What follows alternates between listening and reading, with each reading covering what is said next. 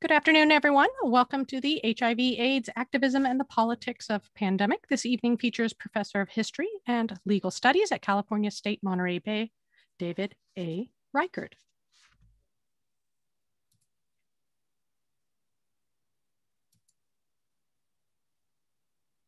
This event is part of our Community Reads 2021. To join this event using a telephone only, please dial any of the following numbers. I'll read two of them aloud. 1-888-788-0099 or 1-833-548-0282, and then slowly enter the webinar ID of 997-8859-4526, and the passcode is 2021-0207. As an attendee, your microphone is muted for the entire presentation. We are not taking open mic comments. You do not need a microphone, camera, or a screen if you only want to listen to this meeting, as it is accessible by landline or mobile phone.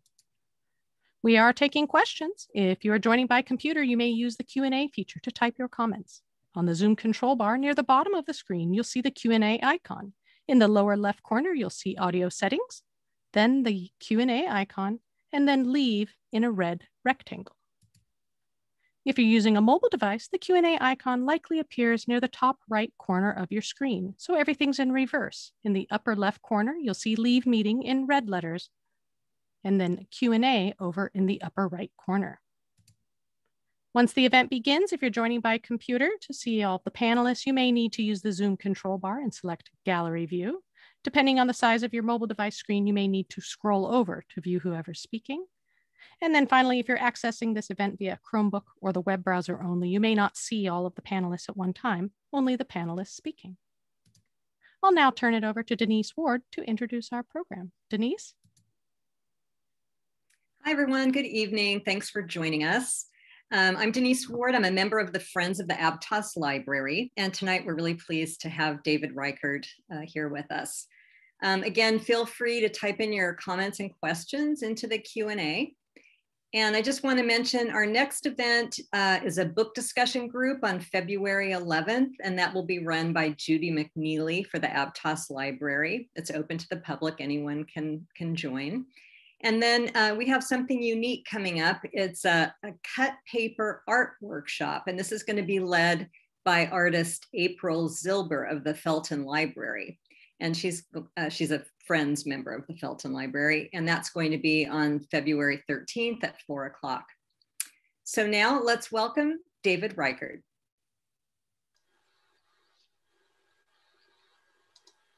Thank you, Denise, very much for the nice introduction. And I'm so glad to be here today. I'm going to share a screen to get started.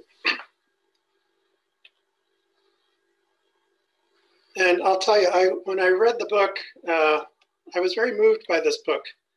And when Denise and I started talking about this presentation, what really resonated for me was sort of the backstory, the history of activism underneath the story. So we're going to focus a little bit on that today in the presentation, and I hope you enjoy.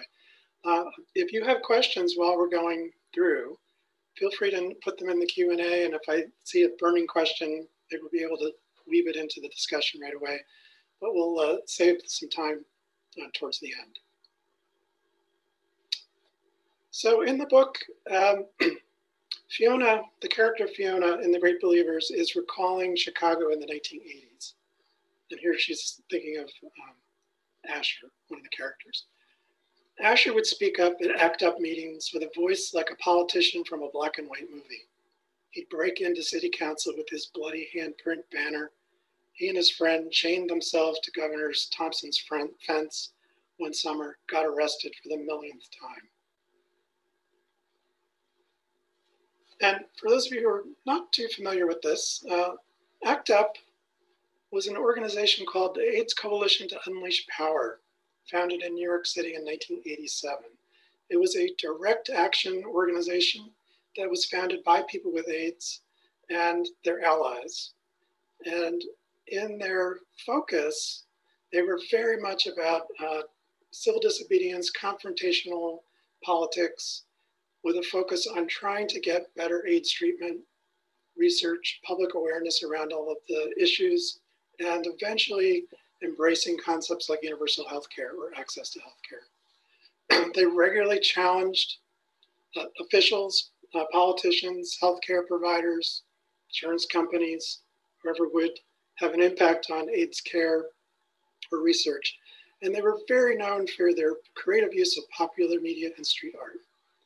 And so when Asher here is referring to this bloody handprint banner, or when Mackay is referring to this, the image that came to my mind was something like this. This is a poster that was created in the 1980s that would be used at protests. ACT UP embraced this image. And here's a typical, it was a sticker, poster, all kinds of things that appeared all over city streets. The government has blood on its hands, one AIDS death every half hour. And what's interesting to me about this particular image is that it had its origins not in sort of a national campaign around HIV or AIDS, but in a very local struggle in New York City about access, about a sit-in that emerging ACT UP did in the Department of Health in New York City. And they began to use these sort of art images as a way to express the sort of anger that they were feeling around the issues that they were engaging.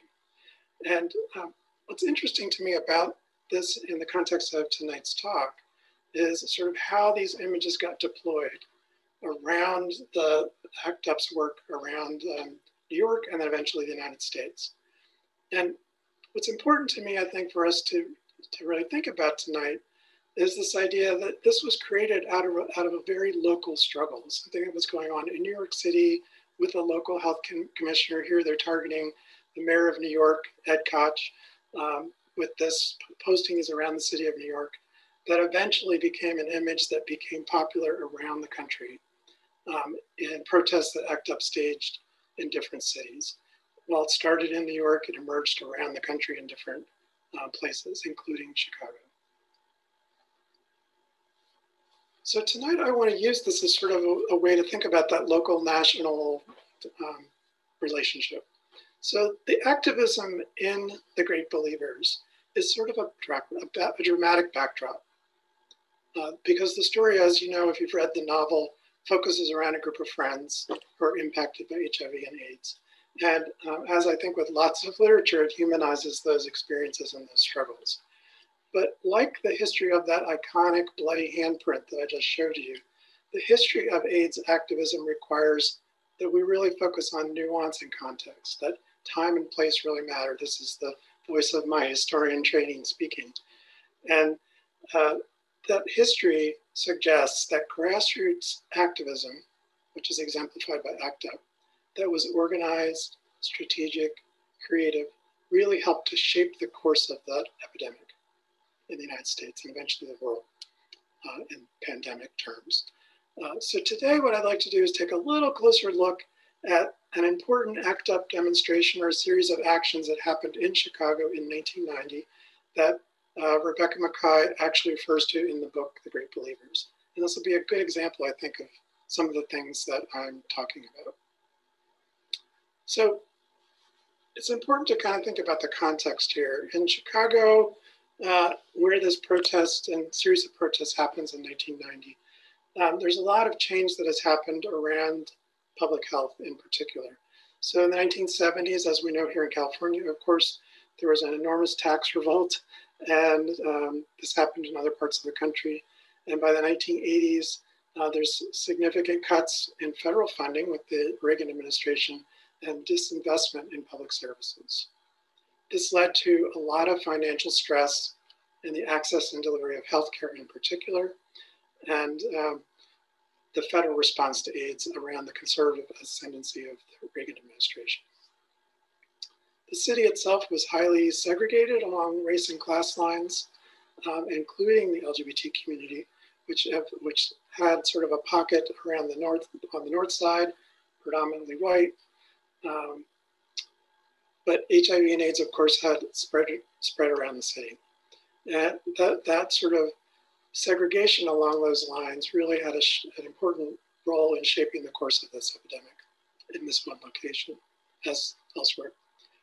The other thing I think to think about here too is that the creation of an urban, multiracial coalition in the city of Chicago beginning in the 70s and 80s, and the emergent political bloc of the LGBT community in the city, as well as the persistence of race and class divisions. So this kind of climate into which HIV and AIDS emerges is important to shape some of the things that happen next. So a couple things just before we talk about this 1990 action.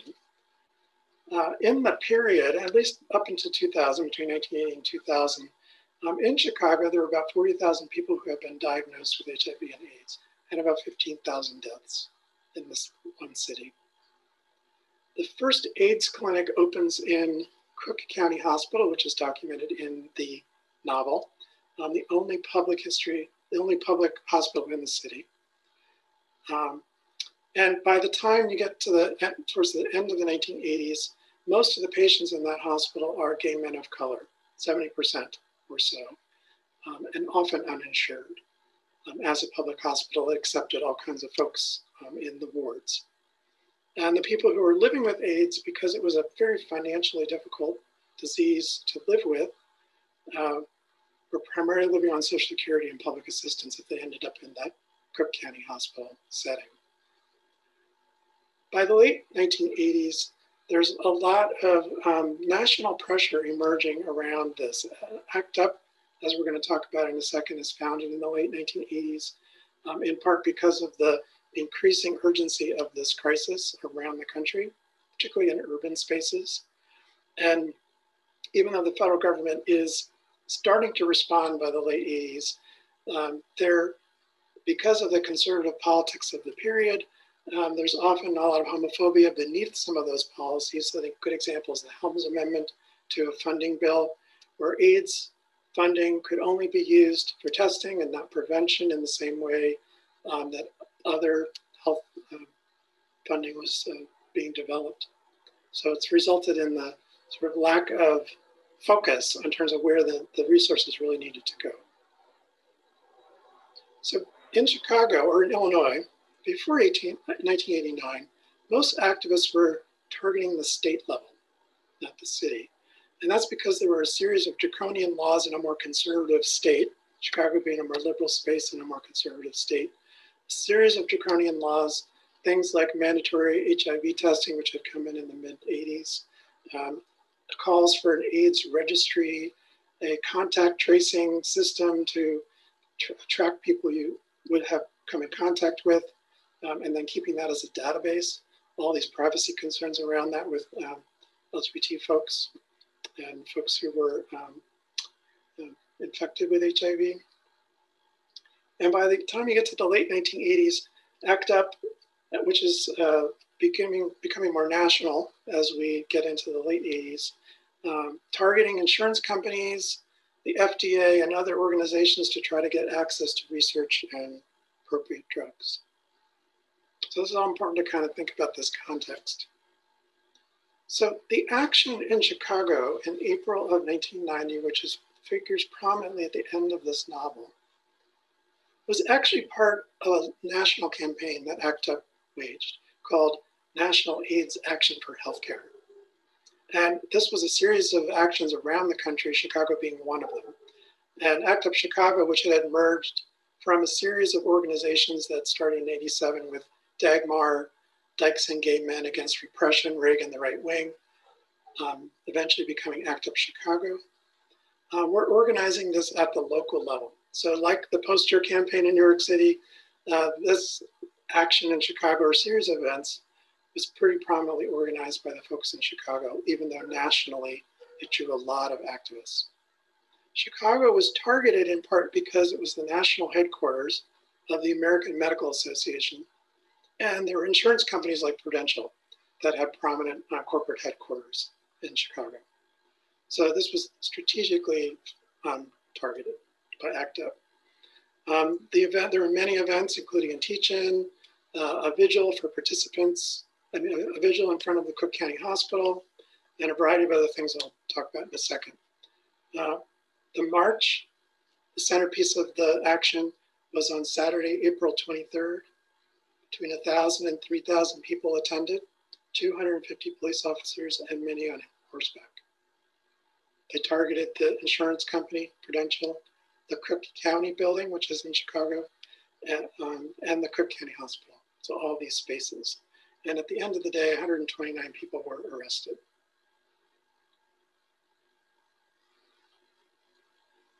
It's important to think about the timing of this. 1990, this is a chart from the CDC that shows the estimated AIDS diagnosis deaths in the United States between 81 and 2008. And if you'll notice, you can see the screen, 1990 is a trajectory where many people are dying, infections are increasing, and there's not a lot of hope yet in the period for effective treatments. So there's a lot of anger, frustration in 1990, so the date is pretty significant around why this national action happens. Now, to give you sort of a flavor of what this event is like, or was like, I'm going to show a clip from a film or a television program that was produced in 1990 by something called the Gay Cable Network. This was out of New York City, but they covered a lot of protests around the country, including the Chicago protests. So we're going to watch a little bit of this, and I'd like you to kind of listen to what the participants are saying, some of the images that you're going to see on the screen. We're going to dive a little deeper into in just a sec. We're in Chicago, Illinois, where a huge ACT UP demonstration has gathered around 1,200 people here in front of the American Medical Association headquarters.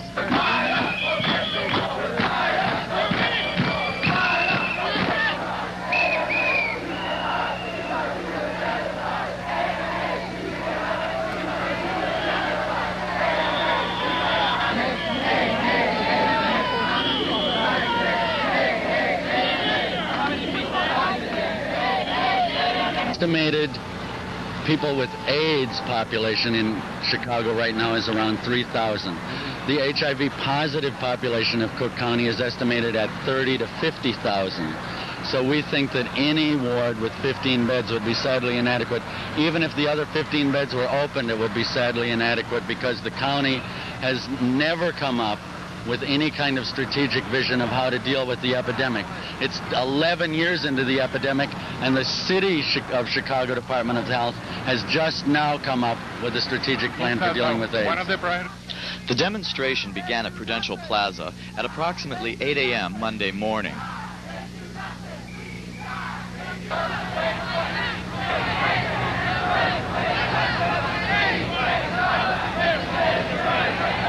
Keep in mind, you can see what the posture of the police is. We want people who decide to do that to do it in an educated... It was when ACT UP took to the streets that the police became excessively violent in shoving matches and used mounted police to physically intimidate and injure at least 2 demonstrators. I had a medical emergency and I had to leave, and I just gotten back. This is... No violence! No violence! No violence!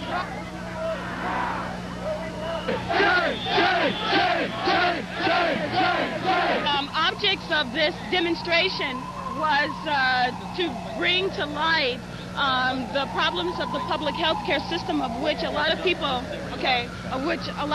with AIDS depend on now, especially with the redlining going on in the insurance industry. And why we are here in front of the Cook County Board building in Chicago is because they control the purse strings. They're the reason why things aren't getting done, not just about AIDS care, but care for everybody in the city. Why we have no coordination between the city clinics, the county clinics, and the state-funded clinics. They're the reason why. That's why we're here. And also because we don't want to tear up Cook County. Cook County is all we have. We don't want to tear up this building either. But if something was to get broken at Cook County, it would stay broken. There are light bulbs that haven't been fixed in Cook County for 2 months. There's no computerized record-keeping system there. So that's one of the goals, that's the main goals of this demonstration. We want to call for national health care. We want to let the American people know that what's going on out here, and we want to let the powers that be know that the American people really do want a national health care plan. We want some kind of nationalized plan. We really don't want a two-tiered health care system. We don't want a public system and then a private system, because the all-public system is going to always get screwed over. This was the scene 1 block from the Cook County Medical Administration's building, where the Women's Coalition symbolically set up an AIDS ward with 15 mattresses. Once again, horses were used to intimidate and injure. You're putting people in danger. Get your horse out of here. We are people that are living with AIDS. We are here to demand health care, and all you can do is send your horse in. Already one person has been injured being kicked by a horse. Look out. A woman has been injured.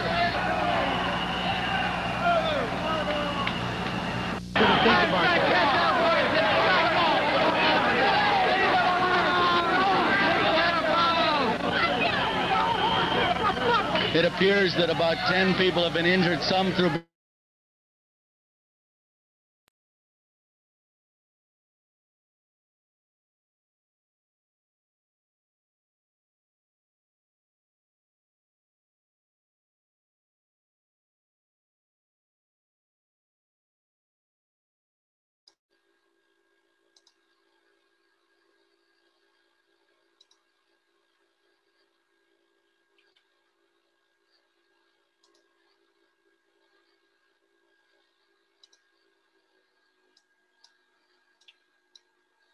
So I don't know what happened, but I'm going to start that share again.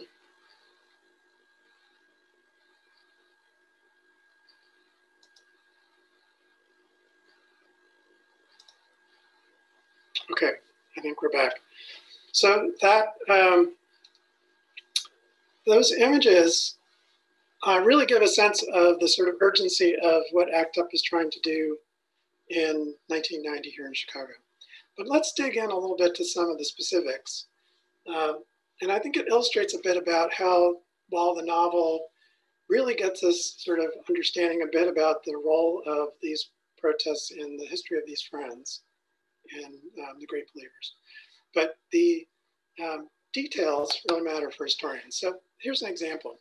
The ACT UP Chicago Women's Caucus actually organized the event around mattresses that were placed in front of the hospital to protest that women weren't being admitted to the ward. And so they created this protest to both illustrate that point, but also in the spirit of ACT UP to raise awareness around this general issue around how women's experience of HIV and AIDS were very different than men, and to try to raise the consciousness that this was not something on the radar of healthcare professionals. So this is a photo from that protest. So here's from the novel. Yale had Xeroxed a route map folded in his pocket, a huge loop that looked like too much walking. The American Medical Association was the next big stop, followed by another insurance place, and finally back to Daly Plaza, where they'd plant themselves in front of the Cook County building to protest the closure of half the AIDS beds at Cook County Hospital, and the fact that the ward wouldn't take women. And then a little bit later, you heard right. No, Yale hadn't. Cook County Hospital is now officially, drumroll please, treating female AIDS patients. Seriously, that fast? Like because of the protest? You didn't think it would work, did you? Listen, Yale, I'm not making this up. This shit works. I want to stay involved. And that's Asher speaking in the novel.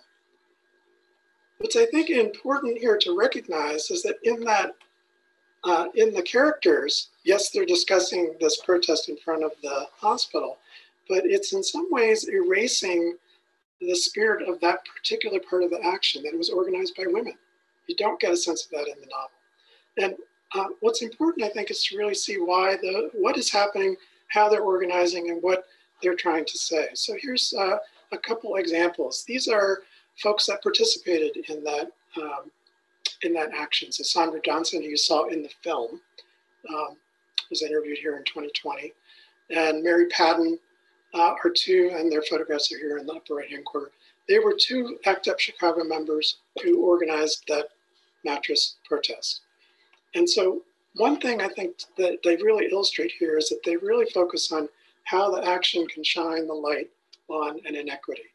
In this case, how women are not being treated in the hospital, and the issues around women's health are not being taken seriously by the medical establishment at the time. And so they created what they called an AIDS ward in the street, as Mary Patton says here in 2020. The idea is that they would set the mattresses out on the street, and they would create a space that sort of symbolically would be, here's what the AIDS ward is, because they don't allow us into the building. And one of the things that you learn from these recollections is that the importance of this protest, the importance of this part of the action for the protest as a whole. So Sandra Johnson says, the women's action with the mattresses was one of the last things to happen on that multi-day action, because we wanted to spotlight on them, knowing that the media attention would be very strong. And one of the things to think about, I think, with this kind of protest is that it really demonstrates the creativity that ACT UP brought to the story, or to the story of this history of AIDS activism.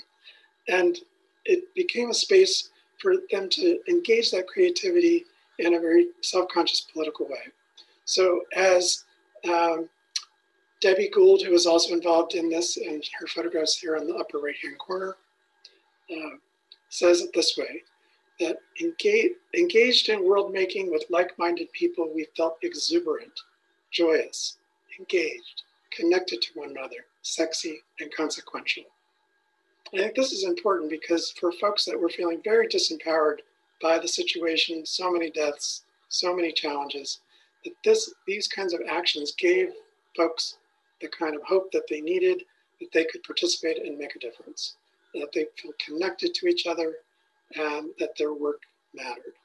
And in terms of organizing, this is an important part of what ACT UP brought to the history of this period, that folks who had been portrayed in the media as victims took that back and used and asserted themselves as powerful people, even as people with AIDS. And the Chicago protest illustrates that really well. And particularly for women who were being left out of a lot of the narrative at the time, this is an important part of this. Another participant, Jean Crocker, was also involved in the ACT UP, one of the founders of ACT UP Chicago, and involved in that action. And here she describes a little bit about how the action emerged. So they had a separate meeting to plan the event. They felt they could do something with mattresses that kind of came up from the creative engagement of the participants. They put them in alleys around the loop and then dragged them into the loop is around downtown Chicago, the subway that goes around downtown Chicago. And they brought them out in front of the hospital. And she describes it this way. They had slogans on them, like, AIDS is a disaster, women die faster. So they became props. And if the police thought anything, they thought, this is idiocy. They're lugging these mattresses. So picturing these mattresses used as ways to communicate a message, not only in their placement, but also writing on those mattresses. And Crocker kind of reflected upon this in 2010 on her involvement in ACT UP. And the important thing, I think, to think about here is that up until the late 1970s, between the 1970s, lesbian and gay men were really operating in many separate worlds, and AIDS brought them back together after years of separation. But it also brought in a lot of other activists who were worried about healthcare access, inequities, all those things. And they had been involved in these coalitions with ACT UP as an example. And she remembered it this way. When people started becoming HIV positive and dying, we decided we had to take a stronger stand politically as queers or gay people. So it became an opportunity for empowerment. So again, the narrative here of victim to empowered person in the context of this epidemic. Another example, I think, from the novel that really resonated with me too, was the use of chants that were very significant as part of ACT UP's and other protest work of the period. And I just want to point out here, this is a photo from this demonstration. Notice the poster that we started this presentation with here showing up in Chicago in 1990. So many years after, or years after it's created. So here's again from the novel. Yale and Fiona joined the chant, healthcare, healthcare is a right. Whatever momentum he'd lost from the detour to the hotel, he easily picked up again. When was the last time he yelled? He yelled at Cubs games. He yelled at Charlie when they were breaking up, but he hadn't yelled about AIDS. He hadn't yelled at the government. He hadn't yelled at the forces that denied Katsu Tatami, one of his friends, health insurance. At the county hospital system that had made Katsu visit or wait 2 weeks for a bed when he couldn't breathe, and then let him die on a ward that smelled like piss. He hadn't yelled at this new mayor, at his lip service. He hadn't yelled at the universe. And some of the chants that Makaya uses in the novel, they say, get back, we say, fight back. People with AIDS under attack, what do we do? Act up, fight back. So this question of the chants as sort of a form of empowerment is an important part to recognize around ACT UP and their strategy. A little bit more on those. If you attended a demo like this, you might have gotten a sheet, a chant sheet, like something like this. This is an example from a later protest, but one that is pretty typical of the period, where you would show up, someone could give you these chants, and so everyone would sort of have this resource at their disposal. Keep it in your back pocket, use it as a way to create a collective voice. And the role of chants in a protest like this action in Chicago in 1990 was pretty significant. Noise, volume, as the video clip suggests too, that's an important part of this whole milieu that ACT UP is trying to create. So here's a couple examples. Steve Migalski, who attended that protest, says it this way: I'm thinking, are we just going to walk and chant things? I asked someone near me and they said, no, we're going to try to get inside a building. We're going to lie down in the street. And I thought, oh my God, what have I signed up for? Laurie Cannon reflected again around this protest. You're hearing the voices, the drums, the chanting. There were tambourines, there were woodblocks. And you kind of get a sense of this, the importance of noise and chanting and volume from the video clip that we saw as a way to make yourself present and known, and you cannot ignore. Steve reflects again, people were chanting, the whole world is watching, an old 1960s chant, the whole world is watching.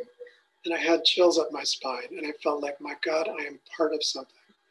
So this idea that chanting, having a demo chant sheet, participating with noise, with a drum, you became part of a collective. This was collective action, collective noise making, collective chanting, and it was bigger than you. And so it became an important part of the way to bring people in to the protest itself. So a couple things before we sort of open it up for some discussion. Jennifer Breyer, who's written probably one of the definitive books on the history, the political response to AIDS in the United States, Infectious Ideas, reflected on ACT UP this way. Over the course of the group's first 4 years of existence, ACT UP was wildly successful. Members, for example, fought the state and the pharmaceutical industry to transform the development process for drugs, changed the clinical definition of AIDS so that more women were included, oversaw the expansion of independent housing for people with AIDS, and generally made AIDS crisis visible through conscious and consistent manipulation. So this idea that the impact of this protest is just one of many things that ACT UP around the country did, and they were very localized in terms of their areas of focus. Some were nationally oriented, like most of the protests in Washington, D.C. at the NIH and places like the FDA. Those brought activists from all over the country. Some of them were very local, like in New York City or Philadelphia or Chicago or in Los Angeles. But I think what this action in Chicago tells us is that it was organized with a strategic focus. It wasn't just about let's march and complain. It was about access to healthcare, funding, and calling attention to the inequities in the healthcare system. That this was very conscious about the targeted locations, where they stopped, the chants that they used, the signs that they produced, the media that they produced about the event. This was all very strategically thought through. It also demonstrates, I think, of ACT UP's use of creative engagement. Using art, music, theater, street theater, all kinds of creative forms to kind of engage these questions politically. And the participation was meaningful for people, as I think some of the recollections of its participants reflect.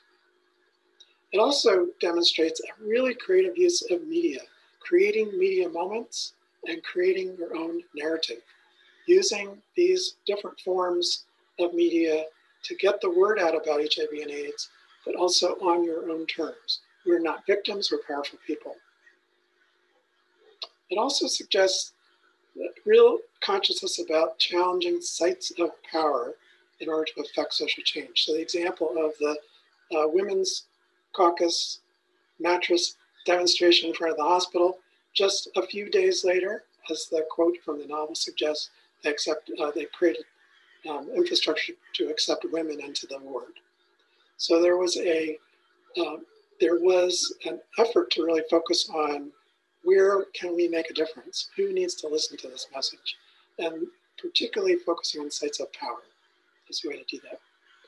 And finally, I think it's a great example of how grassroots organizing, like ACT UP, had an impact on the AIDS epidemic. The trajectory of this epidemic really changed because of this work. And Jennifer Breyer talks about how some of that played out in changing clinical definitions, getting access to additional funds for research, and creating better living conditions for people with AIDS. So this grassroots effort really did produce change. So I'll just close before we have a chance for some discussion with a reflection by Lori Lightfoot, who was currently the mayor of Chicago, the first openly lesbian mayor of the city of Chicago. And here she's reflecting on the importance of this activism from the 1980s and 90s on the moment we're living through today with the current pandemic. She said this in an interview, in an interview in the Chicago Sun-Times. Too many government actors were ignoring this horrible pandemic, meaning the AIDS pandemic, that was sweeping through, not just gay and lesbian communities across the country and across the world. It was affecting lots of other folks. Then come to this moment where we're facing another pandemic of global proportions. Put aside the federal government, but at least at the state and the local level, where we have all been all in on the front lines, the difference is profound. The difference really is because of those early AIDS activists who were out in the streets. A lot of the things that we have done in our public health response is attributable to the focus and the dedication of those early pioneers who were demanding that the scourge that was robbing people of their lives at such a young age had to be acknowledged, that there had to be a fulsome government response. So thanks for your time. I would love to hear questions, comments, things that you'd like to talk about. I think you use the Q&A feature, so I'm going to turn off my screen. I welcome any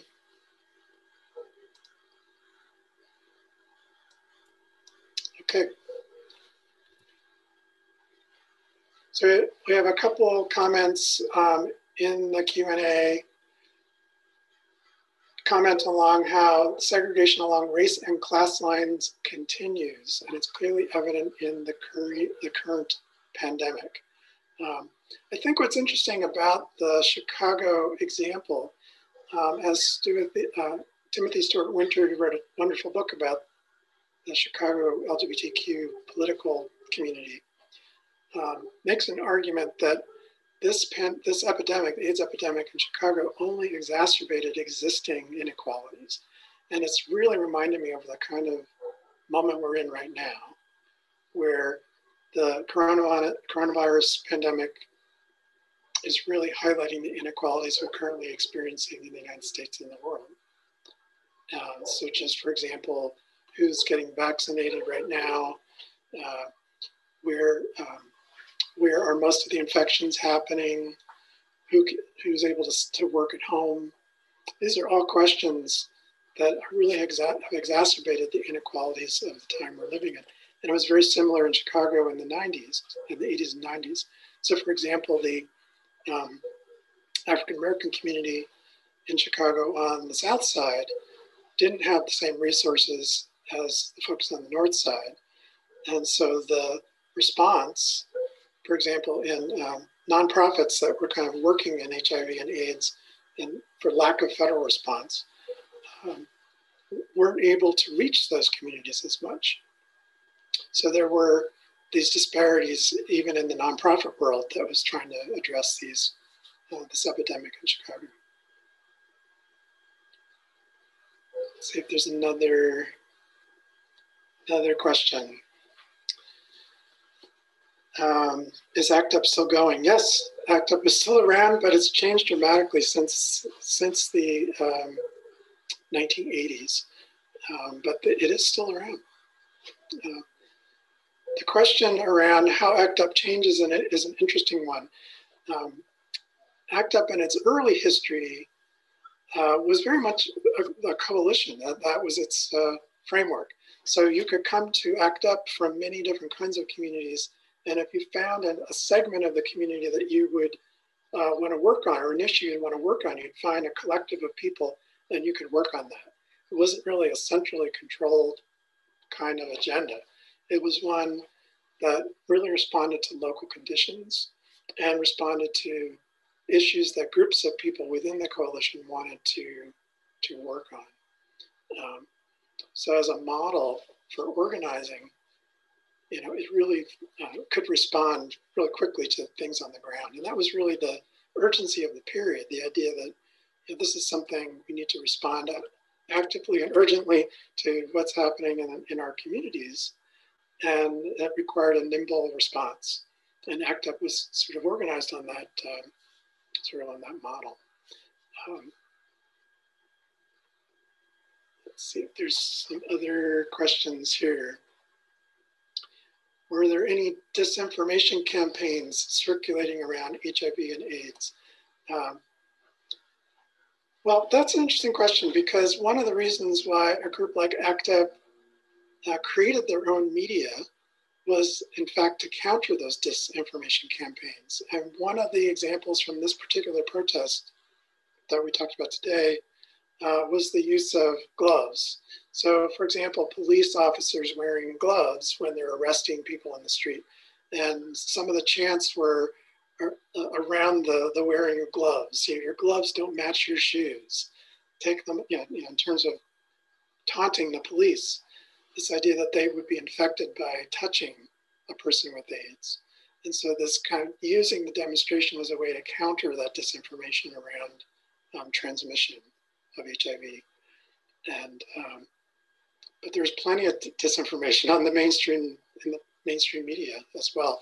So ACT UP and other organizations created their own television programs, newsletters, magazines, all kinds of other alternative ways to get the message out. ACT UP, for example, had a very active art campaign.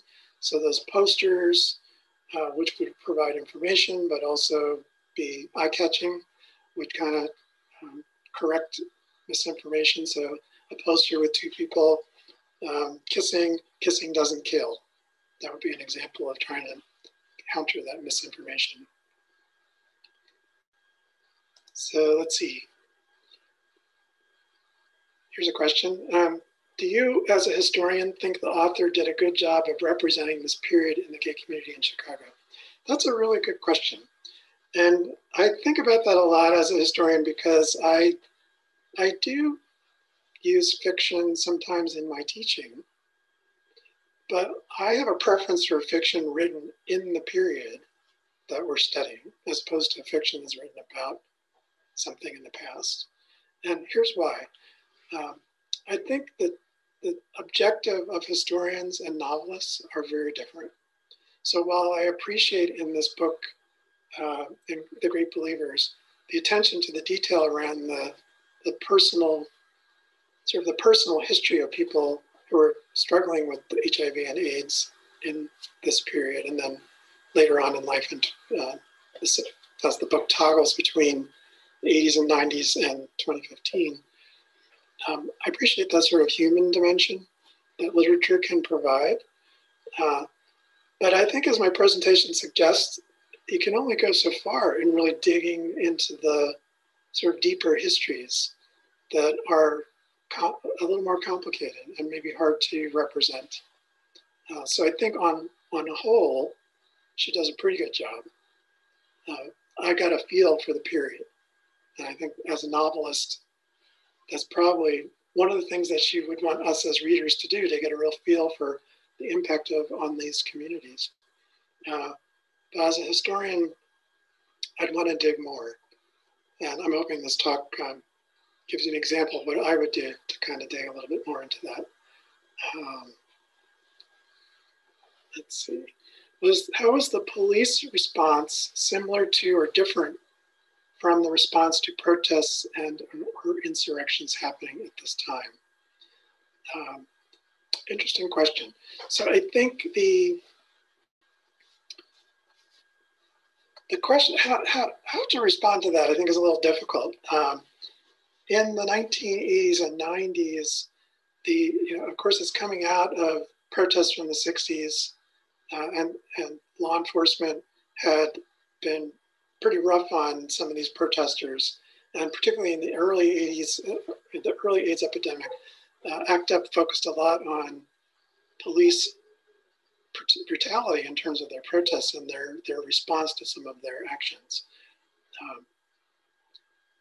But of course, in a lot of ACT UP chapters, there were a lot of white folks. It wasn't exclusively white, but there were a lot of white folks. Some of them were wealthier. Some of them had more resources. They had access to lawyers, so they could perhaps challenge the system a little bit more than more vulnerable communities. And in fact, that was maybe some of their strength, that they could step out where others couldn't. But at the same time, as I think the Chicago demo illustrates, the police action were still pretty strong, a lot of their actions, but nothing like we saw this past summer. So I think we have to conclude in some ways that the racial dimensions of this really shaped the way policing happened. And I'm not an expert on policing in the 21st century, so I wouldn't want to speak to it too much other than what I know as a person who tries to read about it. But I think there are differences, and you can kind of see it. But a good question.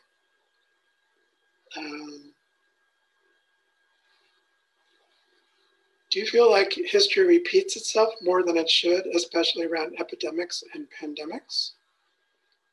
That's a good question. So, watching the time, I think this might, we might have one more question after this. I don't actually think history repeats itself, but I think we can learn from history about how to respond to new situations. It gives us a sense of nuance. So for example, Lori Lightfoot's comment at the end of my presentation about what ACT UP's impact is today in terms of how we're responding to this epidemic and pandemic. I think that's true to some extent in the sense that we learned a lot from the AIDS crisis, the AIDS pandemic, about how to respond to a major public health crisis, but it doesn't seem to have made a complete difference in terms of the effectiveness of that response. So at the local level, as she says, we learned from that epidemic, that pandemic, and we've applied those principles in public health to what we're doing today. Absolutely true to some degree. But the populations are very different. So in the 80s and 90s, when you have marginalized communities, gay folks, HIV drug users, folks who are more poor, who don't have access to healthcare, or the education campaigns around HIV transmission. The federal response, government response required organizations like ACT UP to press those boundaries to say, hey, you're not paying attention to this epidemic. Whereas today, the protests are very different around this. I was just talking about this. The protests are very different around the current pandemic in terms of I don't want to wear a mask, or I don't want the government to tell me how to respond to this crisis. So the populations are very different. The situation is very different. Maybe the public health response has learned something, but I'm not so sure about the other. But that's something I definitely to think about. So I think one more question, and then I think we have to close pretty soon. Were there any specific events that finally got the attention of the government and forced them to take action? Well, the example tonight around Cook County Hospital, that action did result in changes to policies within the hospital. So at the local level, these protests could be effective. The protests that ACT UP waged against the FDA and the NIH a little bit later, or a little bit earlier than this one in 1990, did result in some change in terms of how research was conducted and how to make drugs more available to folks who were living with AIDS. And it created this whole idea that people who are living with AIDS are experts in their own, in understanding their own disease. This idea of we should be at the table. We should be part of the solution to this situation, not just passive actors or passive recipients of the information that the experts provide. And so they did change those dynamics in terms of HIV and AIDS research and treatment.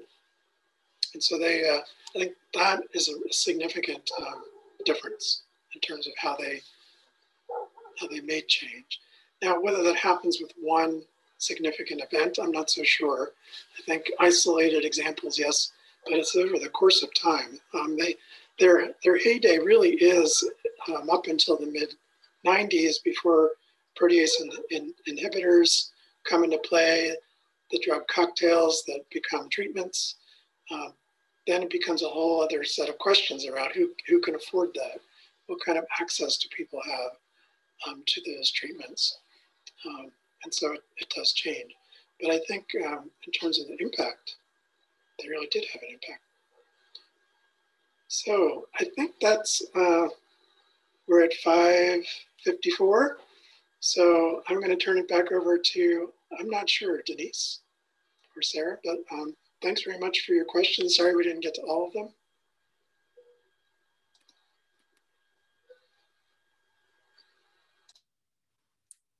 Hi, thank you so much, David. That was a fascinating examination of the history of activism and what a powerful source powerful force it was. Thank you also to the Santa Cruz Public Libraries, especially to Sarah Jones, the person behind the scenes who's making this presentation come off without a hitch.